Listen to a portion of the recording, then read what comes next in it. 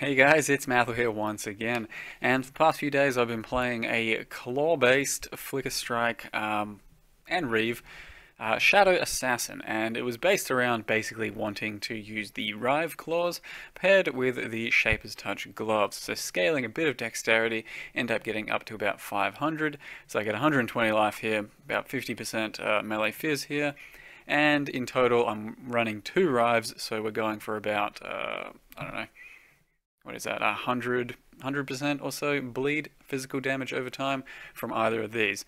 So the idea is to bleed, poison, and flicker strike, as well as do some reave action, and it looks something like this. The build is, of course, flicker strike, and it's not for the faint of heart because it does go all over the place. But I don't know, I've personally learned to accept what flicker strike is and tune out the motion sicknessy that some people complain about. In any case, with the claws, you get some pretty decent initial hit, and a lot of the damage will come from bleed and poison, especially on the heavier targets. You have very fast attack speed, pretty reliable crit, something like 70 crit, 75 crit, and then Diamond Flask as well. And all in all, it cleared maps fantastically and was very fun to play. All the way up to about tier 14. I had no problems, and you could probably even build it a bit differently. Just I was trying so hard to shove Rive into the build as well as Shaper's Touch that it might not have even really been worth it. And ultimately, the question is, are claws even worth it? The answer to that is no, they're not. As you can see, DPS is fine up until something like tier 14, 15, and I was pretty happy with it. It required a bit of, additional play here or there to throw a trap or kite a bit, but there was no problems with pretty much any of the content. It's just when we hit tier 14 Guardians that the fact that claws are so much worse than daggers really started to show. And I'll talk about that in a minute after showing just a few more kills here, where yeah, there were no problems. Ideally, I was going to be going into Reave when Flicker Strike tapered off and just wasn't good enough for clear speed or for damage on boss fights, but for the most part, Totem plus Flicker was just fine. This is where we started to have real fucking problems. So anytime I'd go into Reave mode for this build, I'd have insane bleed, insane poison, and really good single target. Something like 70k Conk Effect Reave, where most of my damage is then bleed and poison. And this fight is immune to poison, of course, and so is one of the other Guardians, and then 2 other Guardians are immune to bleed. So my build is fucked by all 4 Guardians, but some of them, at least, the ones that are poison immune, still get bled, and that should still do enough damage to do something. But when I came across the Hydra here, basically she's poison immune, I was only doing bleed damage, and it was pathetic. It just wasn't good enough, and at this stage, the claws are somewhat behind daggers by, 100 crit multi or something, and the Rives aren't that special when all things are considered because they don't really have any additional attack speed, crit. They just have about 250p DPS, and it's not really good enough at this stage to be able to skimp on damage. So that's something I'm starting to learn, is that you can't particularly half-ass Guardian fights with builds. You really do need quite a decent build to do most Guardian fights, and then eventually Shaper. It's really quite the final frontier of content, I would say, and it's kind of just going to build a lot of people out of the game, and a lot of builds out of the game.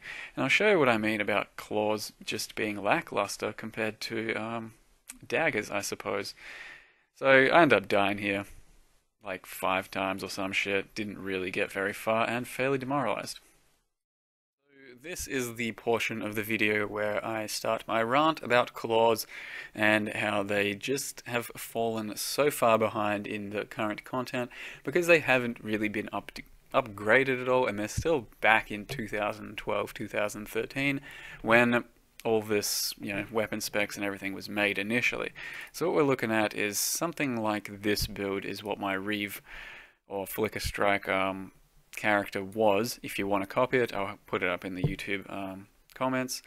I don't really recommend it if you want to go for like Guardians or Shaper, but everything up until then is perfectly fine. In any case, so what's going on here is essentially the claw passives just suck balls compared to the dagger passives.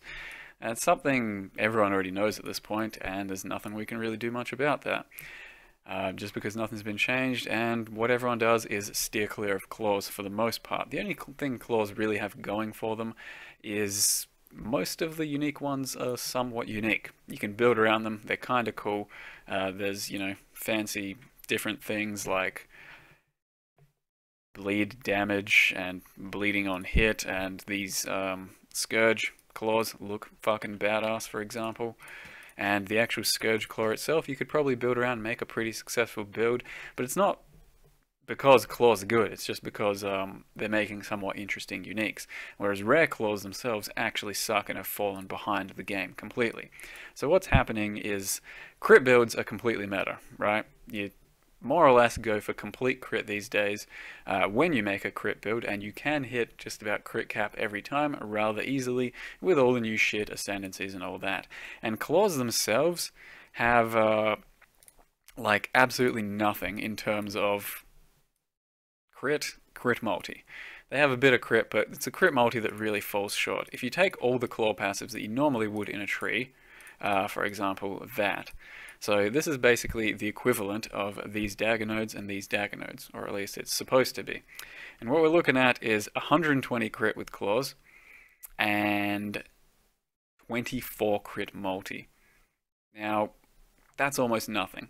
The crit, it's something, and you get a bit of fizz damage, but it basically ends up being balanced out to the dagger nodes as well. It takes an extra 2 points to get all that, and you just don't have any multi. So if you take the dagger nodes instead, let's just say for argument's sake, it's supposed to be about 2 points cheaper in the end. In any case, what we're looking at here is 150 crit with daggers and then 90 crit multi. So right off the bat, you are 65 crit multi behind claws, behind daggers with claws. And on top of that, you have a bunch more crit, and the implicit is so much more useful on daggers these days.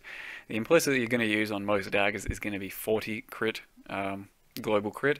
So already one dagger and all these passives puts you up to 190. So you're up by 70 crit. And if you do wield, like I did in my current build, then you're up by 110 crit. And all of a sudden, you're falling behind with claws by 10 fucking crit when you actually scale your weapon and all that. You're about 10 crit behind and 65 crit multi behind, which is, almost face breaker level of damage right there. And that's huge. And what claws are supposed to be doing is going for their own little niche of leech and life gain on hit and whatever. And the problem with that is it just doesn't make sense anymore in the current game. So back in 3 or 4 years ago, it was kind of hard to get leech everywhere, if you remember. The duelist nodes didn't exist, these leech nodes didn't fucking exist. Leech wasn't readily available in your Warlord's Mark Blasphemy, for example. It just wasn't that easy to get leech. You couldn't run Blood Rage very easily, and that's why Claw Leech kind of made sense back then. It wasn't great, it was still going to be ultimately worse than daggers, but the leech served its purpose and was a bit of a fancy thing. As well as that, damage incoming wasn't as big, so the leech would be just nicer for sustain, and so would the life gain on hit. A Claw with 30 life gain on hit, dual wielding them, you get like 60. The damage wouldn't come in as rapidly, so that life gain on hit would actually help you sustain and carry on gameplay or whatever. These days, 30 life gain on hit, 60 life gain on hit, even up to 100, let's just say, isn't going to save you from anything. From any of the hard one-shots, from any of the hard guardians or bosses. It's just like a bit of sustain on top of everything. Ultimately, you need leech, so this leech just falls behind because you have less damage than daggers, and you don't need this leech anymore. Yeah, and Claw's niche has been completely taken away because of how easy it is to get leech from, let's say, the Duelist cluster, from, let's say, your Atziri Flask, your Vinctors, your Warlords, all of that shit. You just don't need the Claw leech, so ultimately all you have is a weapon with a worse crit implicit and far less crit multi, crit from passives. And it's just disappointing, because we all want to love claws, I'm pretty sure. They're badass and all that, but it's just so unpractical to use. If you take my Reeve build and just sub in daggers, like a Binos even, over this, you're going to increase your effectiveness by, let's say, 30-40%, something like that, by the magnitude of, let's say, a link. So the difference between a 5 link and a 6 link, that's pretty huge. And it's just kind of disappointing for claws in general. Like I said, it's not something you don't already know. Everyone knows this. Claws suck. That's why you can buy a 300 DPS claw with crit on it for 1x, and a dagger of the equivalent would cost you 6x, let's just say. But yeah, that's that. That's the rant. Don't think there's much more to say about that. The whole concept of bleed, poison, and assassin with this shit here, that shit there, and being dagger or claw or swords even, and just flicker striking or reaving works pretty damn well, but you get very shut down on guardians, I would say, even if you're daggers, just because you can't bleed a lot of them, you can't poison a lot of them, and that's where a lot of your damage comes from.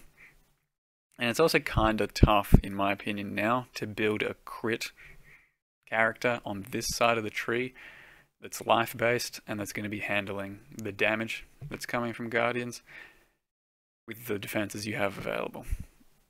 A spectral throw character I think can do it, just because it's basically a ranged ability and very mobile. Most other skills I feel will be tough. If you want this passive tree, I'll put it up and I'll show you the gear that the character was wearing just real quickly if you actually want to copy this, because like I said, it was rather fun up until tier 14-15. If you have no chance, no intention of going towards Shaper or Guardian, then this can still be a build for you. Just pretty generic gear here. Life resists strength, life resists. A Dodri's Damning because I'm dual cursing with a Witchfire Brew and Blasphemy Assassin's Mark. Life, a resist, some fizz, some crit multi. Life resists, tried to get some dexterity, and of course a Belly of the Beast. That's basically the build. Hope you guys enjoyed the rant. Maybe you got something else to say that I don't quite know of yet, and I'll read the comments below, as I do every time. Don't always reply, but I try to get around to them. Thanks for watching, and see you guys next time.